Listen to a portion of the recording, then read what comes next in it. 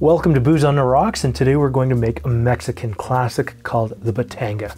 Now, it was created in 1961 by Don Javier Geldago Corona, and we'll call him Don Javier for short because that's one of the ways you'll see him referenced in a lot of literature. Having said that, it was created in a little town of Tequila, Mexico, at a place that Don Javier owns called La Capilla Cantina, which, by the way, I spent way too many times trying to get the name of that correct for you. It's a simple 3-ingredient cocktail that you are going to build in your glass. But before we get started, we have to actually garnish our glass. So grab yourself your lime, and what we'll do is we will just cut this in half, and then we'll just, using the half a lime, we'll rim the edge to get it wet and then dip it in salt. Okay, after you've done that, just make sure you sort of pat this off, and you've got yourself a fantastic glass here. Make sure you don't put your knife away because you are going to need this, and don't wipe your knife off.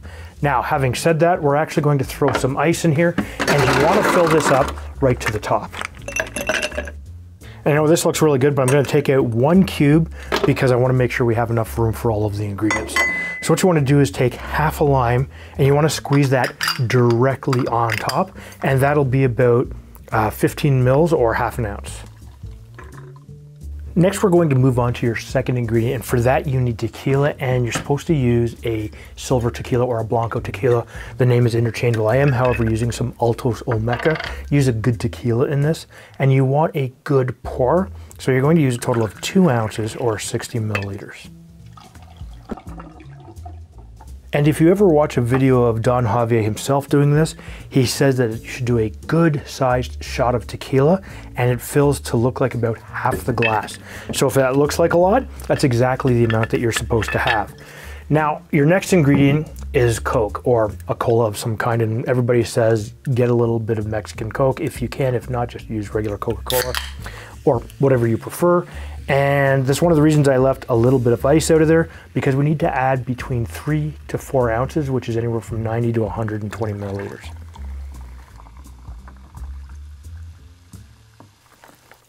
Ooh, look at that, absolutely gorgeous.